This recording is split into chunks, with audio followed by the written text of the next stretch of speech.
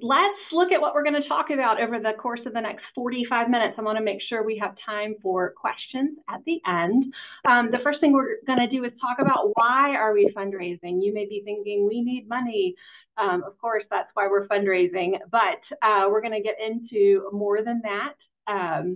And then we're going to look a little bit at some data that's essential when we think about fundraising at year end, metrics that you want to think about for your ministry, tactics that MMFA recommends for you to consider before the end of the year. And then finally, we'll talk a little bit about next steps. So here we go, end of year fundraising essential. First of all, why are we fundraising? I know some of you joined the stewardship webinar that MMFA offered in August, so this will be familiar with you, but in case you weren't there, and to give those of you that heard it before an overview, Simon Sinek gave a TED Talk back in 2010 that's been viewed over 60 million times since, and it's called Start with the Why, How Great Leaders Inspire Action. And in the talk, and then later in a book, Simon presents this concept of the golden circle, which is nothing complicated. He drew it just as you see here. But why is at the middle? And Simon says that this is important because too often as ministries, we know what we do and we're good at communicating about that.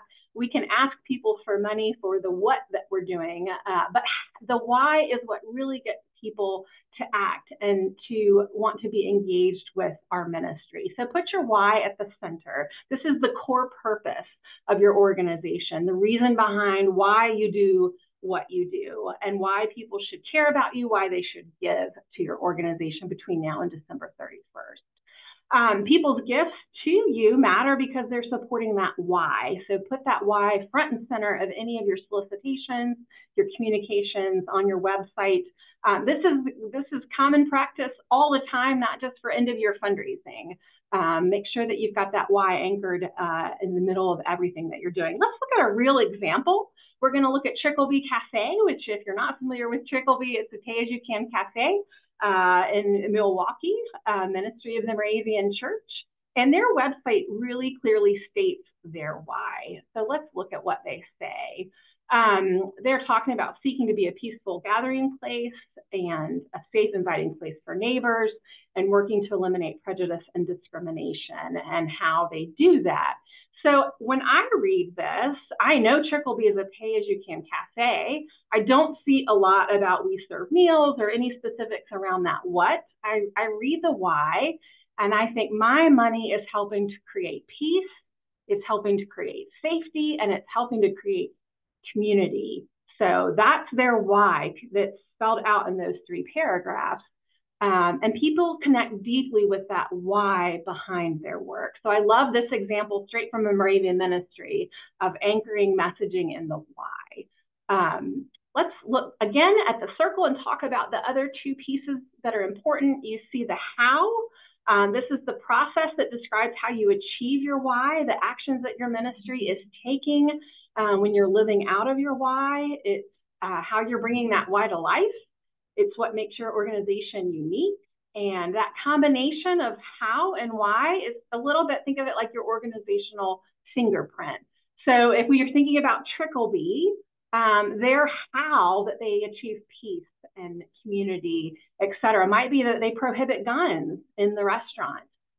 Their how might be that they're hiring staff that's diverse and reflective of the community, and they're making sure that folks have been trained in inclusivity and tolerance and that kind of thing. And we know one of their hows is that they go out into the neighborhood to meet folks and be in relationship with them rather than waiting for those folks to come in their door for a meal. So those might be some of the hows that Trickleby would articulate. And then finally there at the edge of the what. Again, we are all good as ministries to talk about what we do. Products and services are the sort of basics for that. And I think all of you know your what and probably communicate really well about it. But again, things that are going to inspire folks to be generous between now and the end of the year, especially, are messages around your why. Again, if we want to talk about Trickleby to close the loop, so to speak, their what is healthy meals, food service training, and spiritual offerings. And that's clear on their website too, what we do.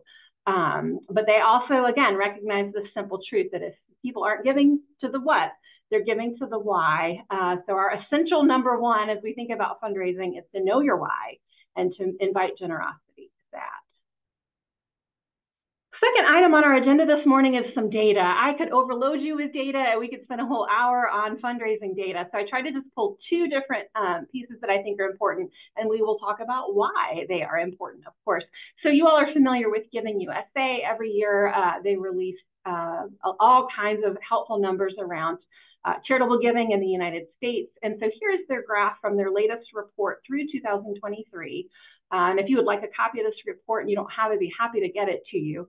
So we're looking at giving to religion over time since they started doing this research. And you see two lines here. Encouraging news is that current dollars are up over time. You see that inflation adjusted dollars where the giving remains pretty flat, at least from this year to last year. But when we look at the current dollars being given to religious organizations, that's churches, that's church camps, that's schools that are affiliated with religions, so Catholic schools, all different kinds of schools, they're all lumped in as in the religious sector.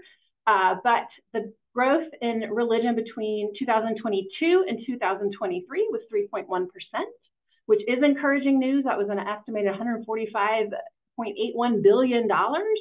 And then if we look more long-term than that, if we look at current dollar giving to religion from 2021 to 2023, it increased 7.8%. So, and the other really great piece of data that's not represented in this graph is that our sector, the religious sector, gets by far the highest total number of donations compared to any other sector for the last 5 years even. So why does this data matter to you all as fundraisers in the religious space? We hear a lot of news about decline in numbers, don't we? In our churches, there's fewer people in the pews on Sunday morning, and it can be easy to think with that news that we should see a decline in dollars, and you may have even seen a decline in dollars in your particular setting. But research shows that people are continuing to grow in their giving to religious organizations, and so we have to continue to ask. We have to continue to invite generosity. And this to me, this graph is encouraging news. And then the second thing that I want you to consider, hopefully you're able to see it, this comes from Givelify's Giving and Faith Report 2024. Again, we'll be happy to share that with you if you're interested in it. But they asked people of faith who were giving to their churches who also gave to other nonprofits how they made those gifts. And you'll see that big bar there at the very top is through the organization's website. 57% of the people in this survey made a gift to another nonprofit utilizing that nonprofit's website. So obvious reason why this matters, your website needs to be informative, it needs to be inspirational, it's got to have your why. So if you haven't spent some time looking at your ministry's website in a while, good thing to do before you start asking for money between now and the end of the year. And you can use MMFA's giving portal if you think, gosh, our site's not an easy place for folks to make gifts. If you're not already using the portal, we hope that you'll use the portal. We'll talk a little bit about that as next steps. But again, interesting data around how people are from this particular survey were making gifts, and it was through the organization's website. So make sure your website reflects who you are, what you do, and why you do it. Let's look up for a minute at some metrics, some things that are important for you to be keeping an eye on before you start asking for money between now and the end of the year. Do you know your organization's average gift, the average amount given from year to year to your ministry? And I would encourage you to kind of segment that average. Look at all of your donors in a year, look at your first-time donor average, and then look at your existing donor average and do a little bit of comparison between these. It helps you see trends over time, and it's also interesting, I think, to see are new donors giving more than existing donors. They shouldn't be, but if you find that they are, that tells you I need to do some work with my existing donors to steward them better. So really start with that average gift. It's usually the easiest one to calculate. And really drill into those numbers a little bit and try to go back several years. We're far enough, quote unquote, beyond the 2020 time of COVID, where these numbers should be relevant and help you set some goals going forward. So look at that average gift. Also, look at your change in revenue and track it against both the consumer price index as well as the average for our sector. And I can provide you those numbers as well. Why is that worth your time? It's important to try to keep pace with costs, the cost of fundraising. There is an expense to any efforts you're putting into asking folks to give to your ministry. So this helps you see that.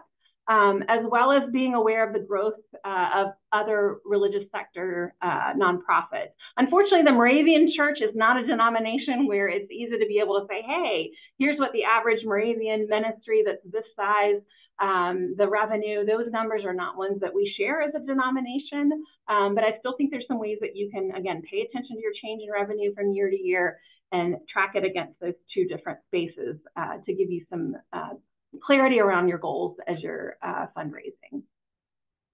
Third metric that I think is of value for you all is your donor file growth score. What does that mean?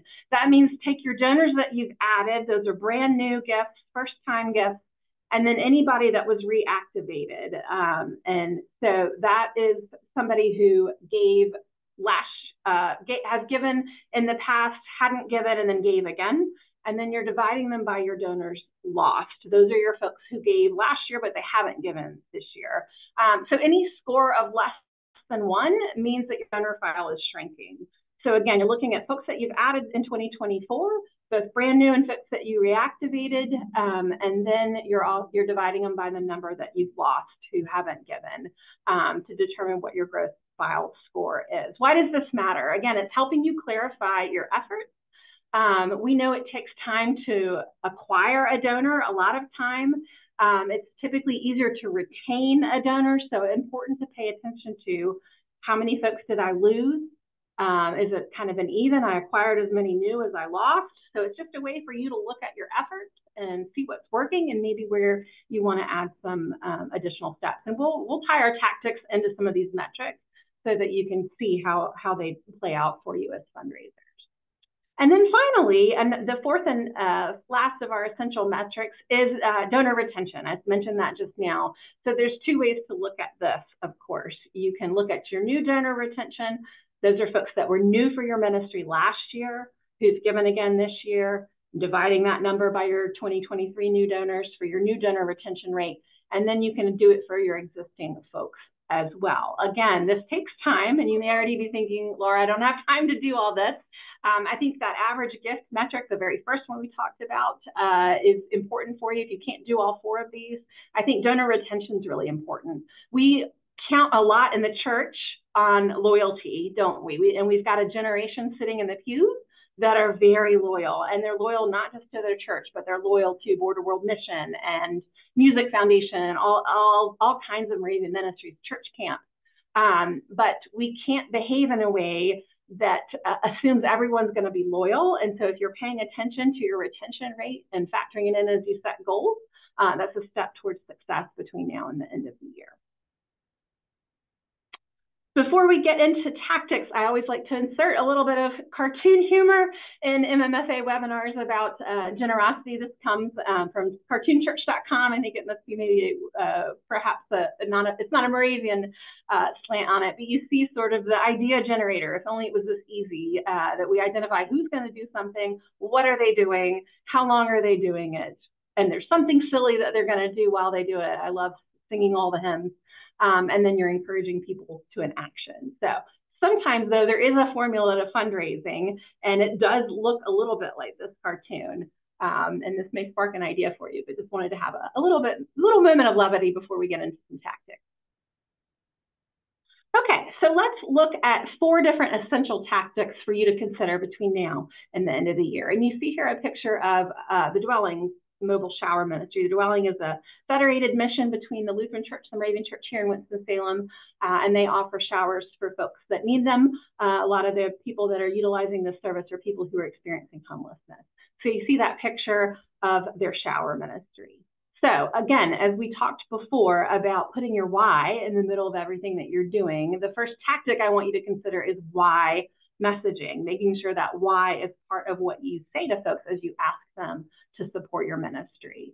So for a ministry like the Dwelling, their why might say, or their basic fundraising might be, with $250, we can provide showers for 30 to 40 guests. If you've done fundraising training in the past, you know, and you were taught to say exactly how much money does what for your ministry. So here's that formula in action. $250 tells me as a potential donor exactly what's going to happen. 30 to 40 people are going to get a shower in a day. And that sounds really great. That is a powerful what, and it lets me know exactly what my money is doing. However, if the Dwelling were to consider putting why into their messaging, they might say $250 provides showers for 30 to 40 guests. So again, you're still making sure people know exactly what that dollar amount is doing and the impact it's having.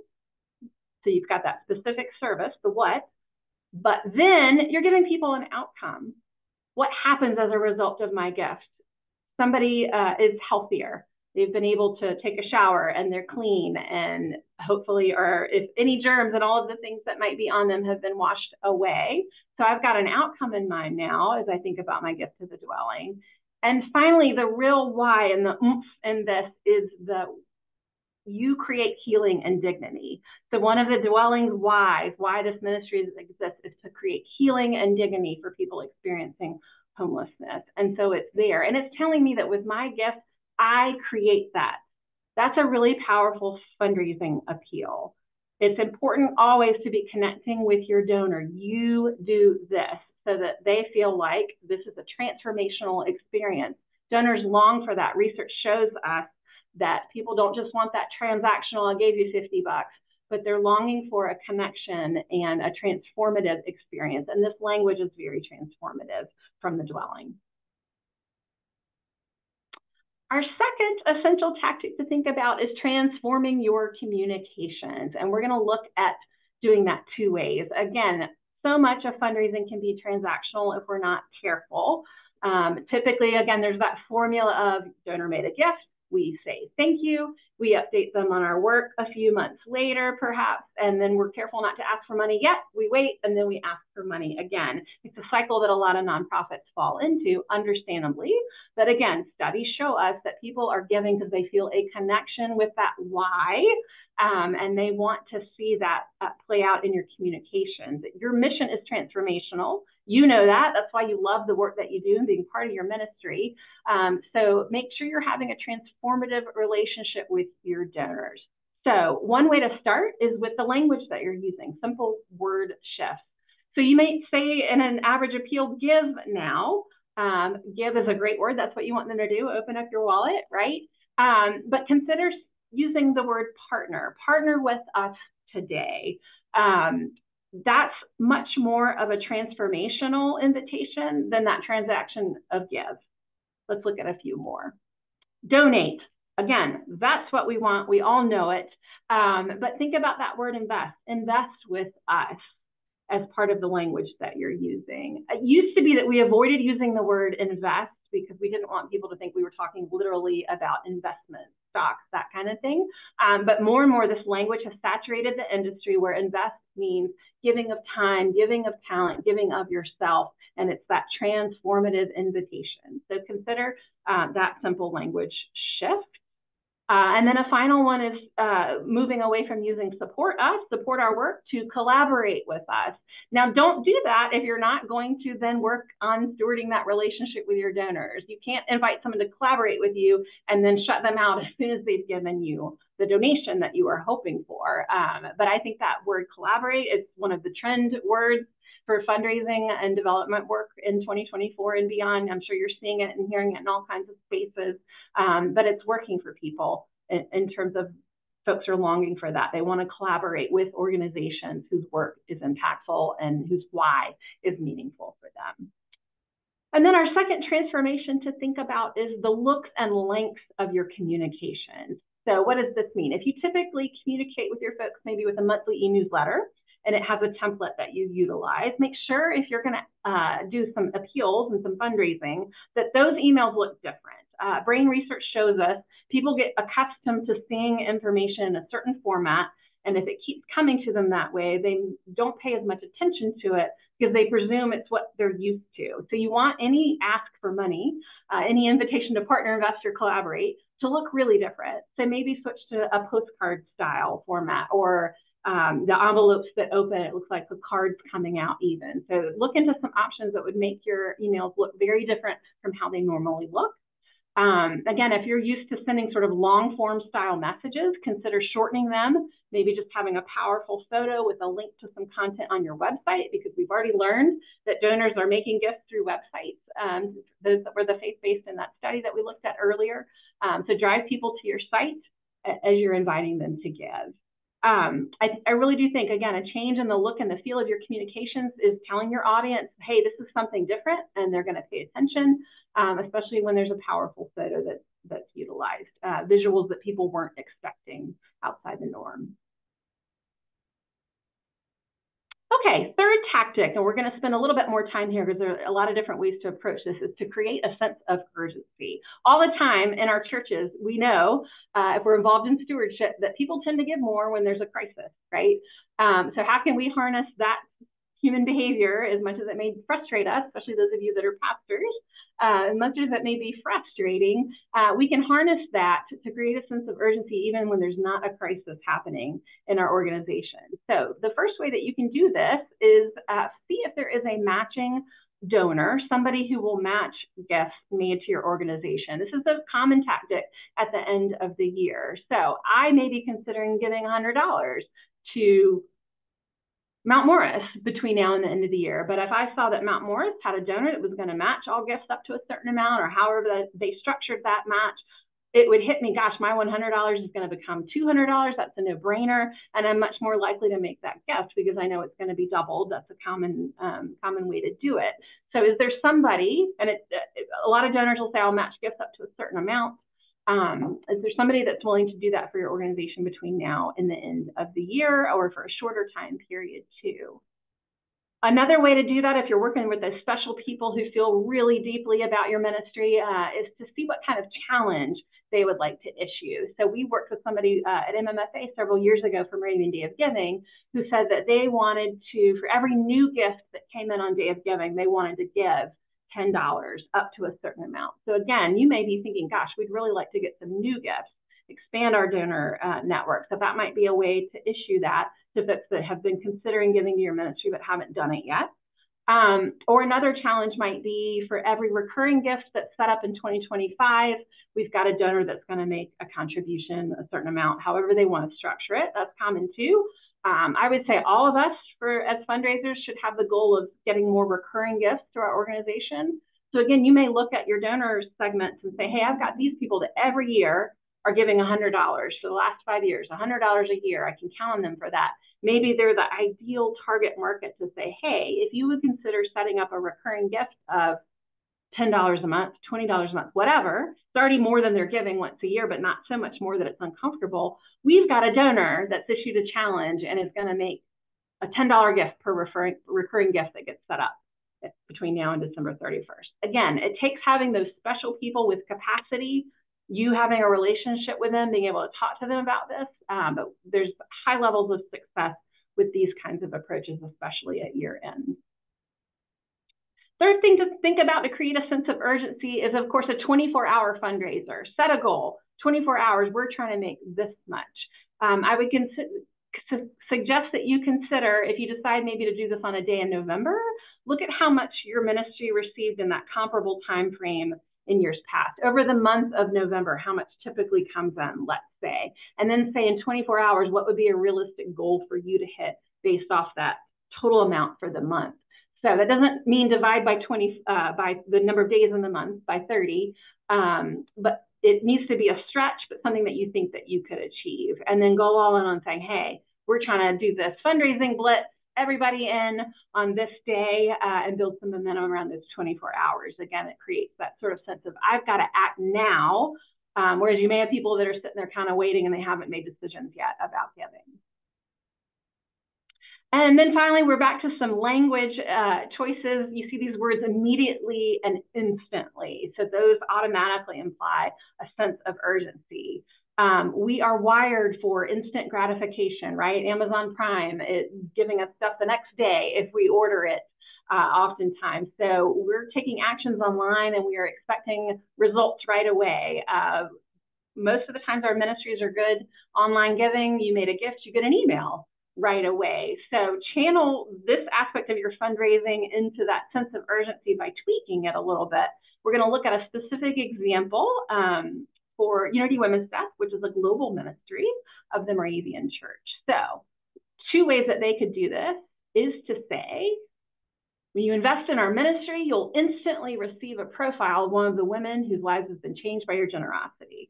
So inviting people to give and letting them know, you're instantly going to get this story about somebody whose life has been impacted by the person's donation. Another way they could do it is to say, immediately partner with us, do it now by giving to end violence against women, and we'll instantly send you a video from our coordinator in Uganda. So again, they're taking a specific aspect of the work that they do that's really, really important and impactful that they know folks respond to. And they're letting me know as a donor, if I make a gift, I'm going to get an email with a link to a video, and that's appealing to me because I care about this work, right? So again, they've used instantly and immediately in these appeals, and people respond to that sense of urgency when it's paired with the invitation to give. And our final tactic is going to be part A and part B. You see peer-to-peer here. What does that mean? Simply, it's just a way to get your supporters to raise money for you within their networks. At its most basic level. So why does this matter? Why is it important? Well, we know people give to people. If there's somebody on your board who's really passionate about the work that you do and they tell somebody else about it and invite them to give too, there's a greater chance of success than if you, possibly an unknown, were to solicit that potential donor. Think of all the times that you have given because a coworker's child was jump roping for the Heart Association, or you saw somebody running a birthday campaign on Facebook and it was a nonprofit that you liked the mission or you loved the person whose birthday it was, right? That's peer-to-peer fundraising, and people give to people. So work the people who know you and love you as you think about fundraising between now and the end of the year. Second reason why peer-to-peer is really effective is it helps you expand your network.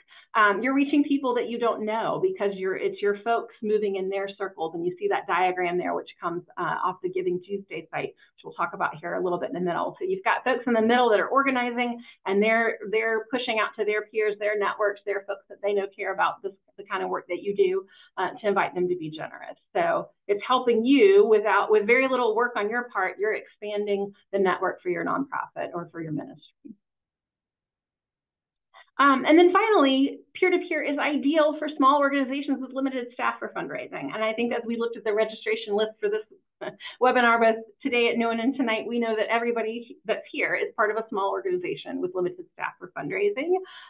So this is perfect because you're not having to invest a lot of your time and your energy into making this a success. Once you get it organized and get your lead ambassadors, your lead cheerleaders, your lead supporters involved, they're going to do the work for you. So it doesn't take a lot of your time. Again, it's not an investment of money either, because we know fundraising does have a cost. So it's a low cost investment for you as well. And there's also tons of free resources for peer-to-peer fundraising available online. And then there's specific days, of course, that you can harness for peer-to-peer, one of those being Giving Tuesday. So let's look at that one in particular. I feel like anyone has to be familiar with Giving Tuesday, but just in case you're not, it's December 3rd. It's always the Tuesday after Thanksgiving. It's a global generosity day. And if you get on their website, which is givingtuesday.org, they've got all kinds of resources. Hannah's going to pop a specific link into the chat if she hasn't done so already, so that you'll be able to access what they've got easily. They have all kinds of tools specifically for nonprofits, and then they even have them for faith-based organizations as well. So Giving Tuesday as a peer-to-peer fundraiser is brilliant for you. Again, you're amplifying voices. Everybody pretty much knows about Giving Tuesday, and I imagine is making a gift somewhere on that day. So there's all these voices that are out there on social media talking about it, and it's a chance for you to get all your people buzzing about you on this one specific day. Another reason, and this is a reason that motivates Moravians to give when we survey our donors on Moravian Day of Giving, a lot of people, this is their why for making their gift on Day of Giving. They like that collective accomplishment. What can we do together if we all give on this one day to this particular organization? So think about what that could look like for your organization. If you've done any kind of Giving Tuesday campaign in the past, or even just a 24-hour one or a short-term one, look at what you were able to accomplish in the past and determine whether you want to factor that into what you invite people into this year. If you've raised before in a short period of time $5,000, let's say, you might say to folks, let's collectively, can we do 6,000 this year, that kind of thing. Because Moravians like the fact that we're in relationship with one another and that we can do big things together when we come put our minds to it and our wallets to it too. So collective accomplishment is really important. Again, there's tons of free resources to help you. I was overwhelmed the first time I looked at Giving Tuesday's site just to see what all was out there for our nonprofits and our faith-based folks specifically. So take advantage of those. There's toolkits, again, with marketing messaging and templates and planners and all kinds of things.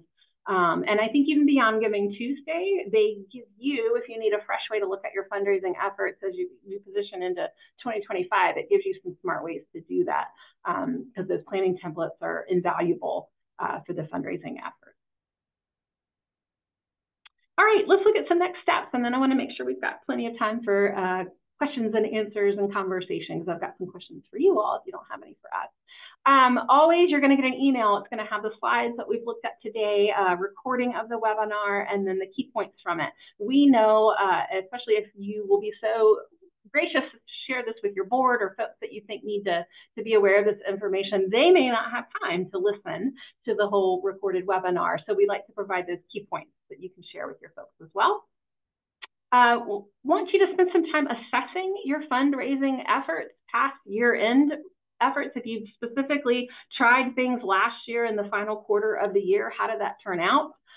If you haven't done specific year-end sort of campaigns, just general fundraising successes, is your ministry one that sees a lot of response when you have a certain event or certain people speak up? Whatever has worked for you in the past, is that something you want to build on for this year? Always recommend that you do, factoring in some of these tactics that we've talked about and tweaking things a little bit. Think about your current capacity. We often know end of year equals holidays, it equals Advent, a very important time for our church. So we tend to want to be careful with how we navigate that space. So again, think about timing and what's the right fit for you, when to do what. I'm in no way suggesting that you have to do everything that we've talked about today. So you may only have capacity to do one thing, do that one thing really, really well. Look at your folks that are giving to your ministry. Is there somebody that you think would love the chance to be a matching donor, or a donor that issues a specific kind of challenge to your folks? I know typically when I talk to people about doing this, there's a lot of hesitancy, and it's not something that everybody feels comfortable doing. But on the receiving end, when we talk to people who've been matching donors, and we had matching donors for every single one of our grant-making funds this past year of Day of Giving, they all loved that they got to do it. It was a thrill for them to be able to be generous in that way, and to see how their generosity was encouraging people to give to a fund that they'd never given to before. So I would say, don't be afraid. If you think it will damage a relationship, certainly you don't want to do it. But if your only reason for holding back is just sort of your own fear and discomfort, think a little bit about that and see what you can do to overcome it. And I'm always happy to have a one-on-one talk to kind of coach about having these kinds of conversations with people. Other thing for you to think about as you're assessing is, and your board. Start with your board. You've got a group of people that are your biggest leaders, right? You're, in theory, your biggest champions. So they are the low-hanging fruit as you consider potential donors to do a match or a challenge. Then do some planning. You've thought about your capacity, the right fit for you between now and the end of the year, what you think might lead to the success that you're looking for, and start your plan. When are you going to do what? Make sure you've got your why clear. Get that on your website. Get it on your social media. Get it in any kind of communications you're pushing out. And then decide what's the right way for me to reach the audience I'm trying to reach. Maybe you've got a group you want to reach with some digital communication. Maybe you've got a group that, I've got to always send print to these folks. So be thoughtful around who you're asking, when you're going to ask them, and how you're going to ask them. We always encourage, this gets back to capacity and what you have the ability to do if you've got a small staff or no staff that's doing fundraising. But we always encourage people to segment their audiences, because not every group responds to the same message the same way. Again, I'm happy to provide some further thought around that for your particular ministry and what might work best for you.